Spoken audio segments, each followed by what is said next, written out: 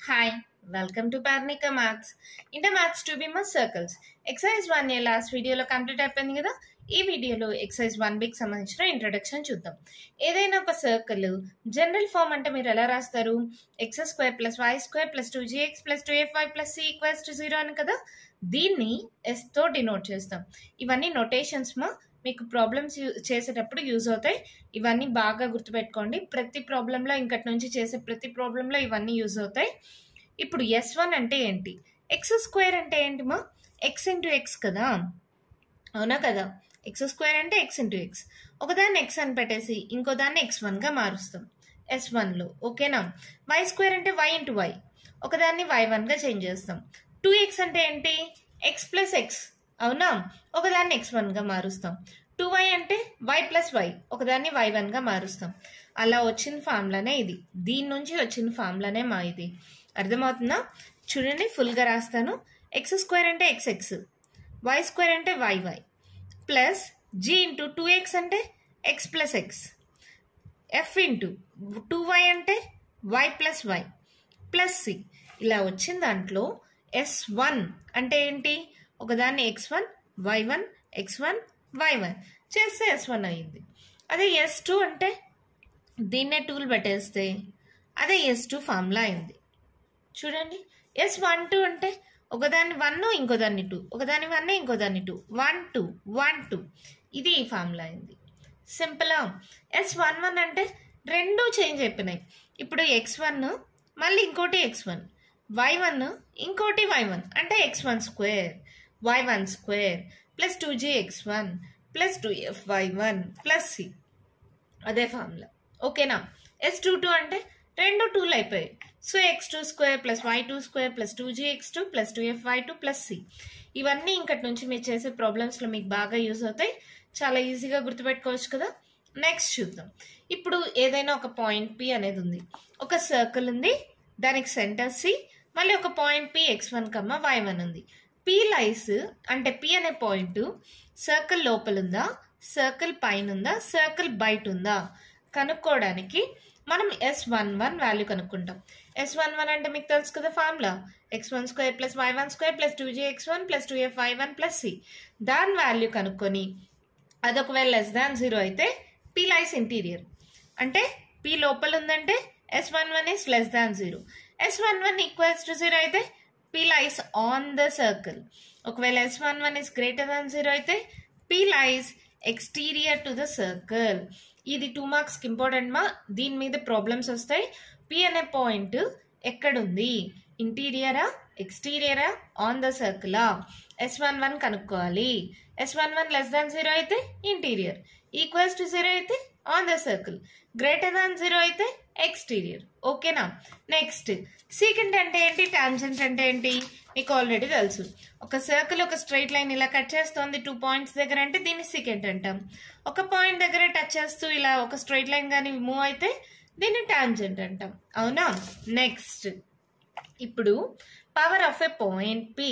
ఒక point P ఇచ్చారు, x1 y1, centre C అనుకుందాం, రేడియస్ R అనుకుందాం. సర్కిల్ యొక్క సెంటర్ C, రేడియస్ R, ఒక పాయింట్ P x1 y1 ఉంటే power of A point కనుక్కోమంటే formula వచ్చి ఏమవుతుంది?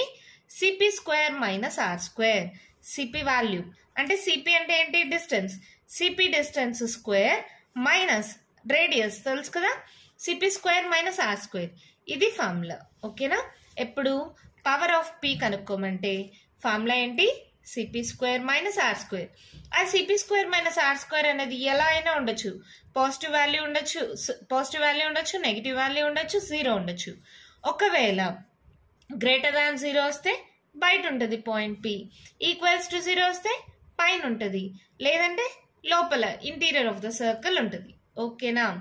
ఇది షార్ట్ కట్ లా ఇంకొకలాగా చేయాలంటే CP² minus R² equals to S11. Power of point P x1 y1 with respect to circle S equals to 0 is S11. S11 కనుక్కుంటే చాలు S11 అనేది <0 అయితే the point P lies outside the circle. S11 equals to 0 అయితే the point P lies on the circle. S11 is less than 0 అయితే the point P lies inside the circle. ఓకేనా? Power of point అంటే direct formula ఏంటి? S11 గుర్తుంటుందా? ఇందాక కూడా same అదే మనం చేసింది. S11 కనుక్కుంటాం. అప్పుడు ఇంటీరియరా ఎక్స్టీరియరా on the circle law కనుక్కుంటాం. Power of point అంటే కూడా S11 వాల్యూ కనుక్కుంటే సరిపోతుంది. అలా కాకుండా ఒక పాయింట్ P అనేది ఎక్స్టీరియర్ ఆఫ్ ఎ సర్కిల్ ఉంది. ఆ P అనేది సర్కిల్ ని 2 పాయింట్స్ దగ్గర కట్ చేస్తోంది, AB. అప్పుడు పవర్ ఆఫ్ P కనుక్కోవాలంటే ఫార్ములా ఏంటంటే PA into PB. గుర్తుంటుందా? Power of P కనుక్కోవాలి. P అనేది ఎక్స్టీరియర్ గా ఉంది. ఆ P అనేది సర్కిల్ ని 2 పాయింట్స్ దగ్గర టచ్ చేస్తోంది. అప్పుడు ఫార్ములా ఏమవుతుంది? PA dot PB. ఓకేనా? Next length of a tangent. ఒక సర్కిల్ ఉంది, ఇక్కడ ఒక టాంజెంట్ ఉంది. ఈ పాయింట్ P అనేది x1 y1. ఇది సర్కిల్ ని A అనే దగ్గర టచ్ చేస్తోంది అనుకుందాం. ఇప్పుడు length of a tangent కనుక్కోవాలంటే formula ఏంటంటే √S11. ఓకేనా? ఇవన్నీ థీరమ్స్ మా, వీటికి సొల్యూషన్స్ కూడా ఉన్నాయి. టెక్స్ట్ బుక్ లో చూడండి, చాలా ఈజీగా అర్థమవుతాయి. అవేం పెద్ద థీరమ్స్ ఏం కాదు. సో టైం వేస్ట్ అని నేనైతే చెప్పడం లేదు, చాలా ఈజీ కదా. S11 అంటే మీకు గుర్తుందా? ఇందాక చేసాం. ఏంటది? x1 square plus y1 square plus 2gx1 plus 2fy1 plus c. ఈ వాల్యూ కనుక్కుంటాం. దీనికి రూట్ వాల్యూ కానీ కనుక్కుంటే లెంత్ ఆఫ్ ఎ టాంజెంట్ వచ్చేస్తుంది. ఓకేనా? ఇది పవర్ ఆఫ్ ఎ పాయింట్ అంటే S11 కనుక్కుంటే సరిపోతుంది. ఒకవేళ P అనేది ఎక్స్టీరియర్ గా ఉండి పవర్ ఆఫ్ P కనుక్కోవాలి. ఆ పాయింట్ P అనేది సర్కిల్ ని 2 పాయింట్స్ దగ్గర టచ్ చేస్తే PA ఇంటూ PB. ఇంకేం నేర్చుకున్నాం? P lies ఇంటీరియరా ఎక్స్టీరియరా on the circle. S11 less than 0, S11 equals to 0, S11 greater than 0. చాలా సింపుల్ గా ఉంది కదా. అర్థమైందా concept?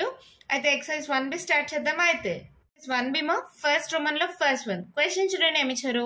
Locate the position of point P with respect to S equals to 0 when P equals to 3,4 and S equals to x square plus y square minus 4x minus 6y minus 12 equals to 0. ఇలా locate the position అంటే ఏం కనుక్కోవాలి? S11. S11 అంటే ఏమవుతుంది? x1 square plus y1 square minus 4x1 minus 6y1 minus 12 that equals to, ఇది x1 value, ఇది y1 value. Substitute చేయండి. 3 square plus 4 square minus 4 into 3 minus 6 into 4 minus 12. ఏమవుతుంది? 3 square 9, 4 square 16, minus 4 3s are 12, 6 4s 24, minus 20, minus 12. 16 plus 9, 25, 12, 12, 24, minus 24, minus 24. Enta? Minus 48. Minus 48 లో plus 25 subtract చేయండి. 8 లో 5 పోతే 3, 4 లో 2 పోతే 2. So minus 23. ఇది less than 0 కదా. ఎప్పుడైతే నెగిటివ్ వాల్యూ అంటే less than 0 కదా. Therefore, P lies inside the circle. ఎప్పుడైతే S11 అనేది లెస్ దాన్ 0 వస్తుందో P lies inside the circle. ఓకేనా? నెక్స్ట్ సేమ్ అలాగే చేయండి. S11 equals to x1 square, ఇది x1 y1 మా 1 square y1 square 5 square minus 2 into x1 minus 4 into y1 plus 3. ఏమవుతుంది? 1 square 1, 5 square 25 minus 2 minus 5 4 20 plus 3. ఈ మూడు చూద్దామా? 20 22, 25 లో 22 పోతే ఎంత? 3. 3 ప్లస్ 1 అంటే ఎంత? 7. గ్రేటర్ దాన్ 0 కదా. ఎప్పుడైతే ఈ వాల్యూ అనేది గ్రేటర్ దాన్ 0 అవుతుందో therefore P lies outside the circle. చాలా సింపుల్ కదా. లెస్ దాన్ 0 అయితే inside the circle, greater than 0 అయితే out side the circle, equals to 0 అయితే ఆన్ ద సర్కిల్. నెక్స్ట్ చూద్దామా? థర్డ్ వన్ చూడండి. ఏమి ఇచ్చారో? S11 కనుక్కోండి మా. ఏమవుతుంది? ఇది x1, ఇది y1. 2 into x1 square plus 2 into y1 square minus 5 into x1 minus 4 into y1 minus 3. 2 into 4 square ఎంత? 16 ప్లస్ 2 ఇంటూ 2 స్క్వేర్ ఎంత? 4 minus 5 4s 20 minus 4 2s 8 minus 3. ఏమవుతుంది? 16 2s 32, 4 2s 8 minus 20 minus 8 minus 3 plus 8 minus 8 cancel. 32 minus 23. 32లో 23 పోతే ఎంతమా? 12. 12లో 3 minus చేస్తే 7, 8, 9 carry on ఇచ్చేసింటాం 9 పెద్ద number symbol positive 9 అనేది greater than 0 కాబట్టి therefore P lies outside the circle. ఓకేనా? ఎంత సింపుల్గా ఉన్నాయి కదమ్మా. జస్ట్ మనం ఏం చేయాలి, S11 వాల్యూ కనుక్కోవాలి. అది ఒకవేళ గ్రేటర్ దాన్ 0 అయితే out side the circle, less than 0 అయితే inside the circle, equals to 0 అయితే ఆన్ ద సర్కిల్. ఇక్కడ S11 కనుక్కోండి, ఏమవుతుంది, ఇది x1 ఇది y1. 2 square plus minus 1 whole square minus 2 into 2 minus 4 into minus 1 plus 3. అంటే 2 square 4, 1 square 1, minus 2 2 is 4, minus into minus plus 4 plus 3. Minus 4 plus 4 cancel, 4, 5, 6, 7, 8. ఇది కూడా greater than 0 కాబట్టి ఏం చెప్పచ్చు, therefore P lies outside the circle. ఎంత సింపుల్గా problem అయిపోయింది కదా. మరి సెకండ్ వన్ చూద్దామా. అయితే క్వశ్చన్ చూడండి, మా ఏమిచ్చారు, find the power of the point P with respect to circle S equals to 0 when P equals to and S equals to. Power of point కి ఫార్ములా ఏంటి, ఇందాకే నేర్చుకున్నాం కదా. Power of point P is equals to ఏంటి formula, S11. ఇది x1 అనుకోండి, ఇది y1 అనుకోండి, ఏమవుతుంది, x1 square plus y1 square plus 8 into 5 plus 12 into minus 6 plus 15. ఏమవుతుంది చూడండి, 5 square 25, 6 6 36, minus into minus plus అయిపోతుంది మా, 8 5 40, 12 6 72 plus 15. అవునా, అన్ని పాజిటివే కదా. ఫస్ట్ అన్ని యాడ్ చేసేసేయండి, 25, 36, 40, 15, 10, 16, 3, 4, 5, 6, 7, 8, 9, 10, 11. 116లో 72 మైనస్ చేయండి, ఏమవుతుంది, 6లో 2 పోతే 4, 11, 11లో 7 మైనస్ చేస్తే 3 + 1 4, 44. So power of point P equals to S11 that equals to 44. అంతే, ప్రాబ్లం అయిపోయింది. ఎంత సింపుల్గా ఉంది కదా.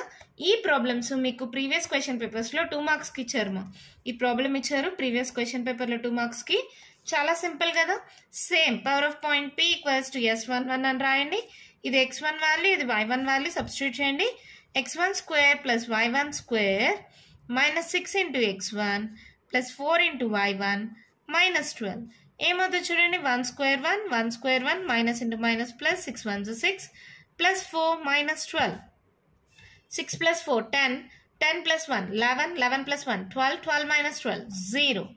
అంతే, ప్రాబ్లం అయిపోయింది. చూడండి, సేమ్ S11 కనుక్కోండి, ఇది x1 అనుకోండి, ఇది y1 అనుకోండి, ఏమవుతుంది, x1 square 2 square y1 square 3 square minus 2 into 2 plus 8 into 3 minus 23. ఏమవుతుంది, 2 square 4 plus 3 square 9 minus 2 2 4 plus 8 3 is 24 minus 23. ఇక్కడ చూడండి, ఈ రెండు కానీ సాల్వ్ చేస్తే ప్లస్ 4 మైనస్ 4 క్యాన్సిల్, ఇది 9, 24లో 23 పోతే 1 ప్లస్ 1 9 ప్లస్ 1 10.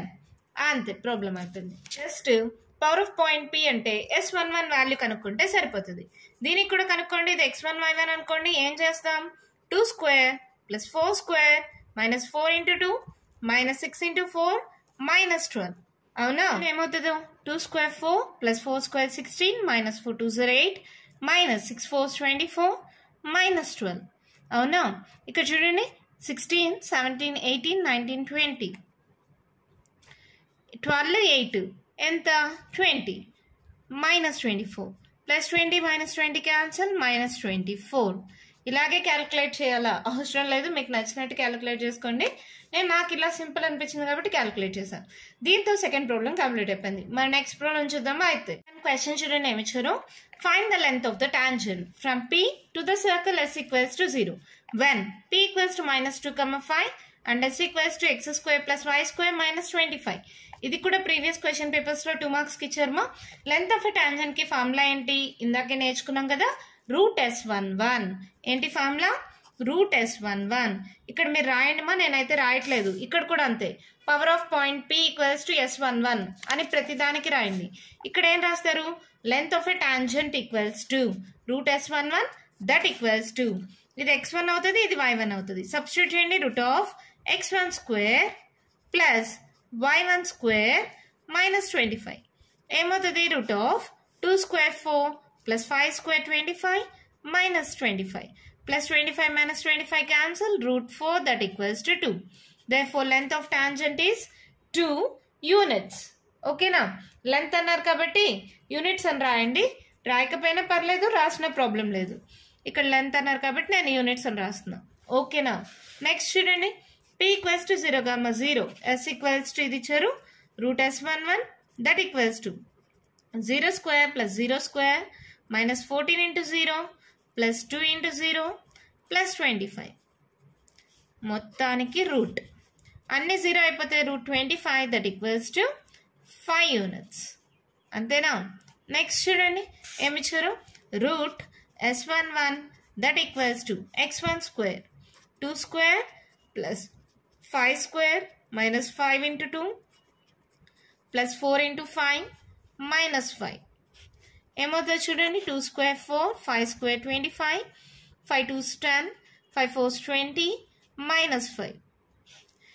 ఇప్పుడు ఒకసారి గమనిస్తే ఏమవుతుంది చూడండి minus 10 plus 20.